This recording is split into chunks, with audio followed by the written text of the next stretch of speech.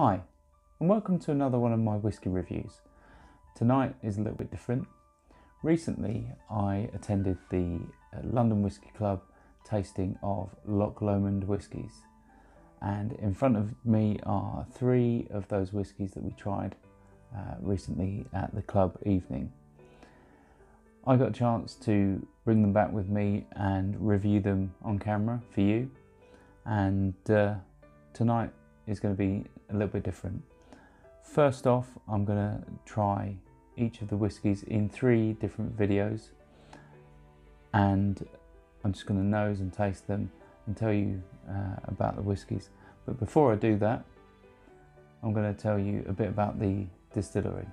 So Loch Lomond Whiskies were originally producing on the site of Loch Lomond, the north of the loch, in 1814. But due to poor record keeping, that distillery closed down a long time ago, but nobody knows quite when. However, the current Loch Lomond distillery was founded in 1964 by the former owners of the Little Mill distillery, and the first distillation was back in 1966. However, in 1984 that distillery closed and it was reopened in 1987. Grain whisky production began in 1993, and at that time it was the only distillery in Scotland producing both malt and grain whiskies. It's also one of only 4 distilleries that has a cooperage on site. In front of me I have the single grain, the 12-year-old and the 1992 Inchmoan. This video is for the Loch Lomond 12-year-old. Okay, so let's start by pouring a dram.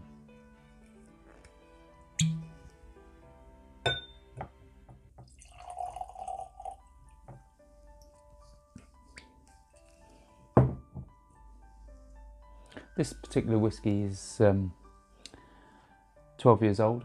It's non-chill filtered and bottled at 46%. It's aged in 3 types of American oak, first fill bourbon, refill and recharged. So let's have a look at the whiskey. It's got a nice caramel colour to it, but I believe this may have some colour added to it, so this may not all be natural. Let's try it on the nose. Right, so I instantly get a hint of smoke and almost salty, sort of seaweed, sea air. There's big hint of caramel and toffee. That's really nice on the nose.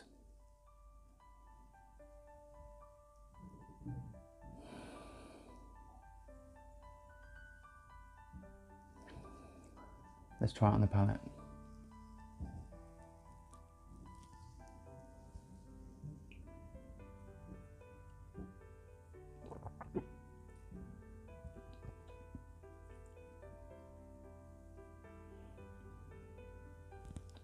Right, so smoke is the first thing I get.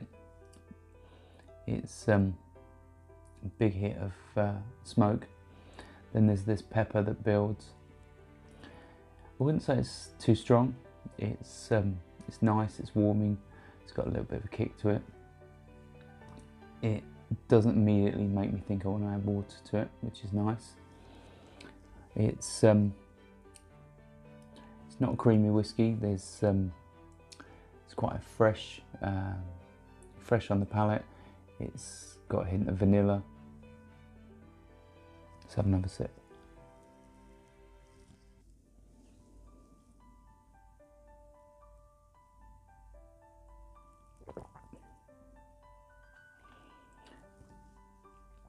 It's quite soft.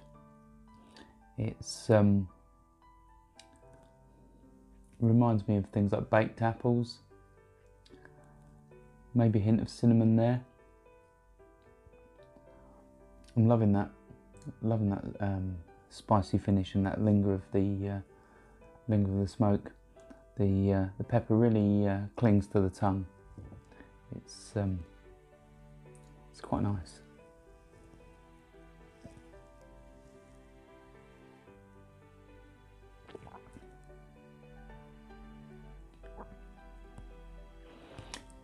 It's the sort of whiskey that you might enjoy mid-evening. It's the sort of whiskey I could possibly drink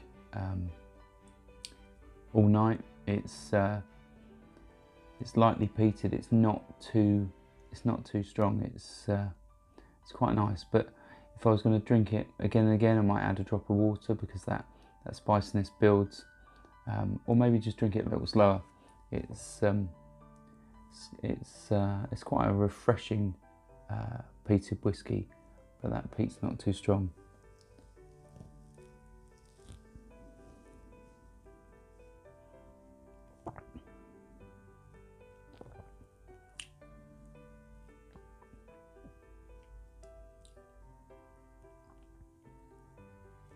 I get more creaminess, more caramel, toffee.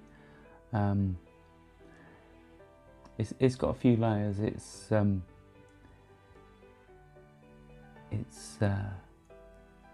quite enjoyable, this one, but it's very similar, that peppery, bitey, spicy finish to the single grain that I tried in my last video. It's something that Loch Lomond seems to have in a number of its range.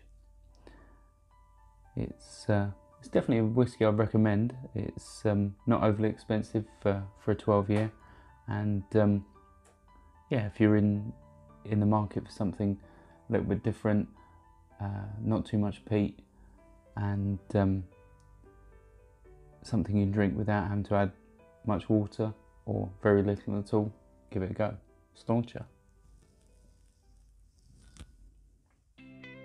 I hope you enjoyed this video.